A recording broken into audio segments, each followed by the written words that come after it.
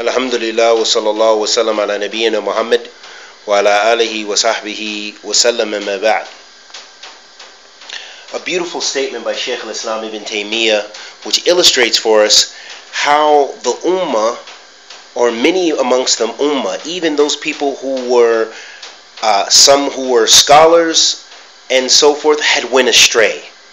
And why is it they had went astray? Did they take a minhaj or a methodology other than the Salaf Salih?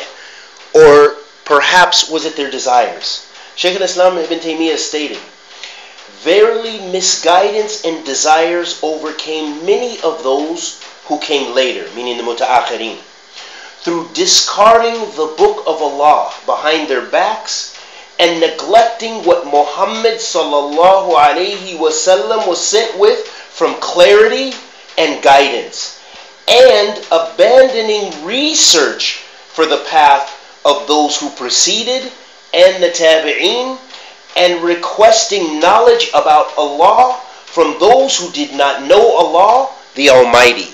What is so profound about this statement? What is so profound about this beautiful statement of Sheikh al-Islam ibn Taimeeyah is the fact that he illustrates on how many people from how Ahl Bidah went astray. Why is it they went astray?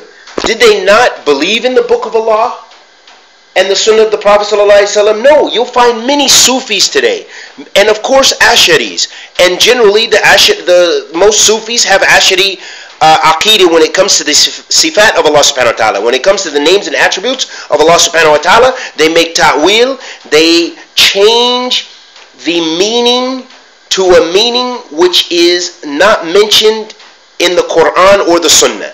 They take it and make tahrif or ta'wil of the Arabic language. Sometimes they even change the letters. And an example in the changing of letters, for example, when Allah subhanahu wa ta'ala says, "Fi kitabil ar-Rahman ala al-arsh istawa." Allah said, Ar-Rahman rose above his throne. This is what it means. Ahl Ta'wil, the people like the Asharis, they say no. They say Ar-Rahman ala arsh istawla. They say istawla. And so they change the meaning, the actual letters in the Arabic. They say it means istawla. And they're therefore changing the meaning, and they are changing the letters, because it's a stoa, which looks in the Arabic language, they're adding a lam, istawla. This is the shan, or the affair of Ahl Bidah.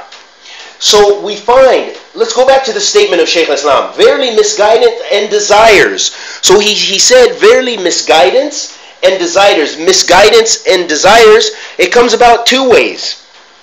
It comes about through, as Sheikh al-Islam mentions in some of his other books, through shubahat or shahwat. Shubahat meaning doubtful manners, so that comes in bid'ah and creed. In changing the creed from what the Prophet Muhammad sallallahu alaihi wasallam propagated, what his companions understood, and what Allah subhanahu wa ta'ala has given us through his Quran. Or the other way in which people go astray is through following their desires, through shahwat. And shahwat could mean a person could fall into zina. Some people they watch pornography. Some people they follow their desires and they drink alcohol and take drugs. These are the ways we follow our desires. So therefore, that misguidance, it comes in those two ways. It can come through shubahat, which is doubtful manners in your creed, or shahwat, which is falling into sins. And the Salaf used to regard shubahat, doubtfulness and shubahat, as being more dangerous. Why? Because anytime a person falls into sin, as a Muslim, they know they're falling into sin. He knows he's committing adultery. This woman, she knows she's drinking alcohol. And they usually feel sorrow for this as a Muslim. So they feel something and they want to repent. But the person who is involved in bid'ah, they believe they're on the truth. You're not going to have an Ashari that feels sorry. You're not going to have the Sufi, a whirling dervish. You're not going to have them feeling sorry because they believe they're coming closer to Allah by dancing up a storm and slobber coming out of their mouth, and they believe they're coming closer to Allah. So back to the statement of Sheikh Islam, he said, verily misguidance and desires overcame many of those who came later through discarding the book of Allah behind their back. So some of them, they actually did not, they totally disregarded the Quran and neglected what Muhammad sallallahu alaihi wasallam was sent with. So they neglected the Sunnah, which he came with clarity and guidance. He clarified the Quran and he gave us guidance. And abandoning research. This is a very powerful statement that Shaykh al-Islam said. Let's go to the Arabic, what he said. He said, وَتَرَكَهُمَ الْبَحْثِ عَنْ طَرِيقَةِ السَّابِقِينَ وَالتَّابِعِينَ. That is such a beautiful statement. It's translated as, and abandoning research. تَرَكَهُمَ الْبَحْثِ. They left researching the haqq. Isn't that's very profound. Why is that profound, you ask?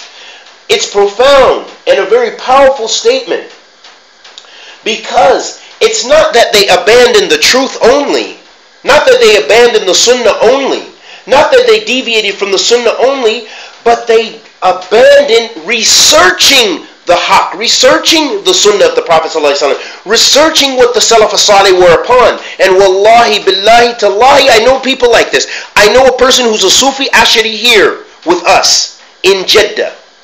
And this man, every time he wants to debate, I abandon debating with this man. Because every time you give him the truth, he doesn't accept it. He just says, my Sheikh says. Or he brings some aqwal from certain books which are not from the Salaf. He doesn't go to the early generations to support his belief in creed. And what does this prove with regards to our statement? تَرَكُهُمْ الْبَحْثِ عَلَى الْحَقِّ. They left researching the truth. So for him it's enough to go to a few books here. And for him it's enough to say his sheikh says this, or his sheikh or his tariqah says this. But he doesn't make research into the truth. They've abandoned researching, as Shaykh al-Islam said so profoundly in this beautiful statement. And you find the statement in his book called Al-Hamawiyah, Aqidat al-Hamawiyah. So then the Shaykh said, and abandoning research for the path of those who preceded and the tabieen. So they abandoned research of the Salaf, basically. Because you won't find the Asharis and other groups finding people really from the Salaf. They can't say, oh, the Sahabah were Asharis. They can't say this. They can't say, oh, the Sahabah, they made ta'wil of the sifat and they had ijma' on these issues. Abadan. They cannot say this. They can't say the tabieen. They can't say that they made these ta'wil and that they changed Allah subhanahu wa ta'ala's, when Allah says Ar-Rahman ala arsh istawa, to say the meaning is stawla. They can't say the tabieen did this. They can't say the Salaf, meaning the Sahabah, did this. Radiyallahu ta'ala anhum ajma'een. So they've abandoned research into the people who preceded, how they understood the religion, and the tabi'een. And then here's the last part of the statement. The Shaykh said, and requesting knowledge about Allah from those who did not know Allah the Almighty. How powerful is that? That is a very powerful statement that Sheikh al-Islam ibn Taimeeyah rahimahullah ta'ala said, and may Allah bless him with Jannatul Firdaus, because he left us with the tools to be able to go back to the Salaf Salih. He called us back to the Salaf Salih. This was the path, Sheikh al-Islam ibn Taimeeyah, and this is the shan and the affair of all the ulama. All the ulama that of Ahl Sunnah is they call you back to the Salaf Salih. They call you back to the early generations, to what the Sahabah were upon, radiyallahu ta'ala anhum ajma'een. Going back to the statement, he said, and requesting knowledge about Allah from those who did not know Allah the Almighty. This is the affair of those people who had deviated. Ask yourself about those people in this day and age that you know clearly are on misguidance. And if you don't know clearly that they're on misguidance, you feel uncomfortable because every time you ask them about something, and especially when it comes to something about Allah subhanahu wa ta'ala, which is clear from the Quran and clear from the Sunnah of the Prophet sallallahu alaihi wasallam, they change the meaning. You say, hey, Ar-Rahman ala arsh istawa, did he rise above his throne? Does Allah rise above his throne? They say, oh, it means this. It means he took it biqawah. It means power. It means, they say Allah subhanahu wa ta'ala's hands. That means ni'mah.